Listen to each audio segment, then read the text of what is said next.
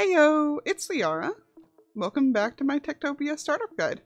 This time I'll be covering how to start a village, including how to get the town hall and storage markers you'll need to begin, what counts as a building, what to do with your first few villagers, and how to protect your village in the early days. I already covered how to install TekTopia in a previous video. If you still need to take care of that, you'll find the link in the iCards. Got that covered? Awesome. Now you've got TekTopia installed, so it's time to start playing. First up, how do you want to start your village? No matter what, you're going to need a town hall marker, but you can get those in a few different ways. The easiest way is just to steal one from an existing village, either by taking over the village or by grabbing the town hall storage and any other tokens you want to begin with, and taking them elsewhere to begin anew. But you can also make your own town hall marker by crafting together a set of iron tools and a single diamond. This does mean you'll be digging for a while before you even begin your village, but it's not a bad idea to have a supply of torches and food first anyway. Of course, you can also just use creative mode or the /give command to get yourself a town hall marker. This is by far the fastest way, so if you'd rather just jump right in, that's fine too. Note that if you're lucky enough to be playing TekTopia on a server, they may have rules about how you can get your tokens, or maybe giving them out somehow, such as a box at spawn. Always be sure to check your specific server's rules. Be sure to consider the location of your town hall carefully. While you can move it later, it can be a hassle, especially if you're wanting to move entire biomes instead of just to the next building over. Your village will extend in 120 blocks in each direction around the village. Ideally, you want to place the town hall somewhere that maximizes the usable space for your village. Once you know where you're placing it, you'll want to make a valid structure. This can be a grand building or a simple shack. The only rules are that it has to be a covered, flat floor of at least 6, but no more than 500 tiles, and a door. Technically, this is a valid structure. So if I put down an item frame beside or above the door and put the town hall token on it, it'll activate. There'll be time to worry about making it pretty later. See that enchanted shimmer? That means the token's activated. I've created a valid structure, and the game's detected that this is indeed the thing I put a token on it to make it. A town hall in this case. After a few seconds, our first villagers will spawn. These are the guys I like to call the NPCs, the architect and the tradesman. Unlike other villagers who need food and beds and will do jobs around your village, these two stay here forever. They sell all the other tokens and markers you'll need to build up your village. If you're using a fresh town hall marker, the one that you either crafted or that was spawned in, a few seconds later a chest will also appear in your new town hall. This contains a few things to get you going. Markers for storage in a small home building, and tokens to convert your first couple of citizens. Note that this chest only spawns the first time a particular town hall marker is placed. You can't keep removing and replacing it to get more. And markers that were already in use, such as in a naturally generated village, won't get this box either. It's also important to note that building markers only work in the village they're from. That means that the storage and home token will only work within this village's limits. That's why, if you're going to take over a naturally generated village, it's important that you make sure it has a storage token already. And if you're going to just take the markers from one, you want to make sure you take at least the storage along with any other markers you want. You will still be able to buy other tokens from the NPC villagers, but storage tokens are irreplaceable. This also means that if you want to expand your village, you can't just go pillage the tokens from your neighbor. They won't work back home. So I've got your first two markers, now what? Two things, building and recruiting. You'll want to go ahead and make buildings for your storage and home markers as soon as possible, so that your villagers have places to work out of and sleep in. Keep in mind that in addition to the basic requirements of a door, a roof, and between 600 and 500 flat tiles that most structures share, some buildings have specific things they need in them to fulfill their purposes. Some will be obvious. You need storage in the storage room, and it's preferable to have beds in the home. But some things may not be so clear. For example, your storage room should also have a furnace and a crafting table to help villagers make the basic things they need. And adding chairs to a home can increase your villagers' opportunities for happiness. While your town hall is the literal center of your village, the storage is the functional center. Many of your villagers will stop by it every day, maybe even multiple times a day, whether it's to deliver the supplies they've harvested, make themselves a new axe, or just to get food. Therefore, you'll want to pick a spot that's reasonably central to where you plan all the work areas to be. Your first home token, on the other hand, you don't have to be quite so mindful of the location of. Just keep in mind that your villagers will have to walk there and back every day, so closer is still better, and you may want to make sure the area is lit up so your citizens don't wind up tasty treats on the way home at night.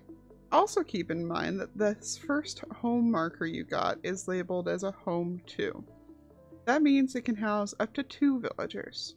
Checking the architect reveals a home 4 and home 6 as well. These will let you mix and match the number of villagers you put in each house.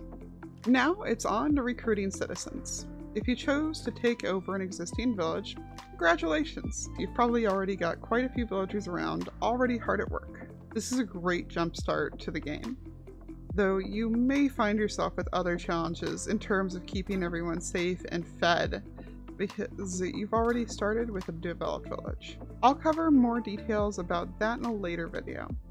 For right now, we'll focus on the process in a village that starts with no citizens. Every day, the game will spawn a merchant and potentially a group of nomads to come visit your village. The math is a bit complicated, but suffice it to say the bigger your village, the smaller the chances you'll get nomads.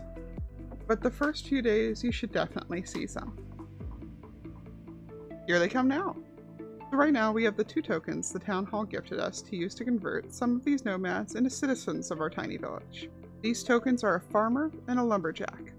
2 professions you'll likely have many of in your city later. These professions are unique from most any other in that they don't need a specific building to do their job in. Farmers will farm from anywhere there's tilled land, and lumberjacks will cut down most any tree they can pathfind to. So we've got our nomads here. Time to decide who's getting recruited for what job. If we click on them, an interface will pop up with each nomad's stats and skills. This way you can see the skills, if any, these wanderers have brought to your town. For example, this one has 21 levels in Butcher, while this one has 4 levels in Cleric. If you're lucky, you'll get nomads who have the skills you're looking for right off the bat. Keep in mind though, that most nomads will roll into town with only a few points of skills, so it'll only take a few days for someone with no skills at all to catch up. We'll pick one of these nomads to be our first farmer, and another to be the first lumberjack. All we have to do is right-click on them with the tokens. There we go. The lumberjack is off immediately to start working, heading for a nearby tree. The farmer needs us to do a little prep work for them though. We'll go ahead and till a few tiles of farmland. That should keep them busy for right now. And of course, so far all I have is regular seeds from knocking out grass, but as time goes on, I might get a hold of other crops to plant too. So other than making the buildings pretty, what else is there to do all day while your villagers work? Why, planning what your next villagers will be for starters. Early on like this, you may want to focus on just more farmers and lumberjacks, or maybe a chef to cook for them. And of course, enough home space for all of them. Remember, any villager type you have, the merchant will also be looking to buy things from, whether you have those items or not. And that can mean items you do want to sell, not being available as trades every day anymore. It's best to keep the number of types of villagers down until you're a bit ahead of the game emerald-wise. You can also consider miners or ranchers to help your village grow in the early days, as well as to help you with collection of things you might need, like iron for tools or wool for beds. You'll also want to make sure you're keeping your villagers stocked with tools and food. They'll eat most types of food if you put it in the storage chest for them. Though if you want something a little nicer and are willing to sacrifice a few emeralds, the merchant may have some good food to buy. Before you know it, your villagers will have produced supplies you can then sell to the merchant for emeralds. These emeralds will then let you get more tokens and markers from the tradesman and architect. Keep in mind you can only sell items villagers have produced. You'll be able to spot them because their names are green instead of white. So the more villagers you have producing things for you, the quicker you'll have enough to sell. But that's also more villagers to keep fed, housed, and protected. Speaking of protection, guards are a worthwhile investment early on too. You may have noticed a building type called the barracks. Unlike all the other job-specific buildings, guards don't need the barracks or even a guard post to do their job. Without them, they'll just patrol the village randomly until they either see a zombie or hear another villager getting hurt, at which point they'll run to the rescue. They're great to have if you find yourself not able to keep up with killing mobs that spawn near your village. Keep in mind though, they only attack mobs which actively hunt villagers, like zombies and husks. So you're on your own with creepers. There's one other threat to your village to be concerned about too.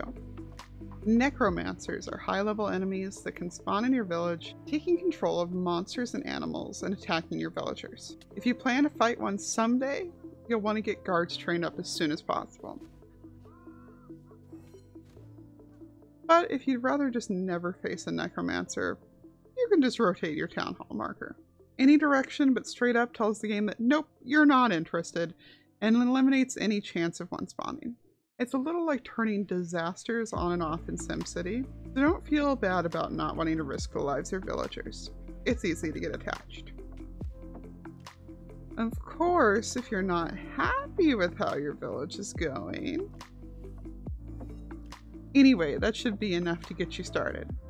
I've definitely still only scratched the surface of Tango Tek's amazing mod. There are nearly 24 types of villagers and a huge variety of structures to go with them and make your town really come alive. In the coming weeks, I'll be posting videos that go more in depth in the specific mechanics of how your village works. But again, I'm just a normal player of the game like the rest of you, and these guides are just my way to show my appreciation for TekTopia and hopefully encourage others to play as well. So if you have questions I haven't answered, I definitely encourage you to head over to Tango's developer playthrough series and take a look. Or, of course, check the wiki. Thanks for taking the time to hang out with me today. If you've enjoyed this guide, please leave a like. If you'd like to stay tuned for future episodes of this, or to see my TekTopia or Vanilla SMP Let's Play series, please subscribe while you're here. Thanks for watching! Bye!